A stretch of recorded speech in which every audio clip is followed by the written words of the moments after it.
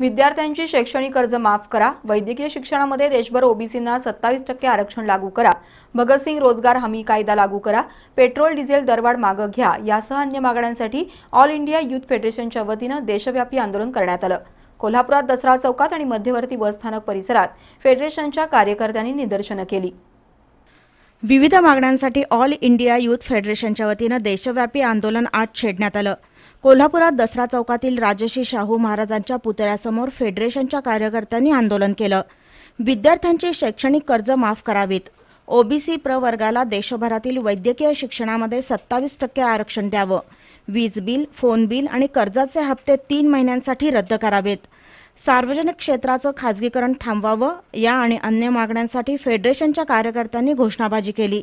यावेळी कॉम्रेड गिरीश फोंडे, जावेद तांबोळी, आरती रेडेकर, अमोल देवडकर, राम करे, मंगेश कांबळे, आनंद सातपुते, भारत गणेशाचार्य, अविनाश पाटील यांच्यासह कार्यकर्ते उपस्थित होते।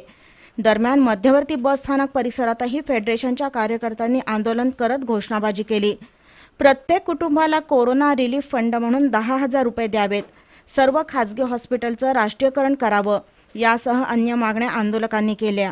यावेळी जिल्हा सचिव कॉम्रेड शिवाजी माळी, जिल्हाध्यक्ष कॉम्रेड दिलदार मुजावर, उत्कर्ष पवार, रियाज गाजी, प्रशांत पवार, इर्शाद फरास, राजू पवार यांच्यासह कार्यकर्ते उपस्थित होते।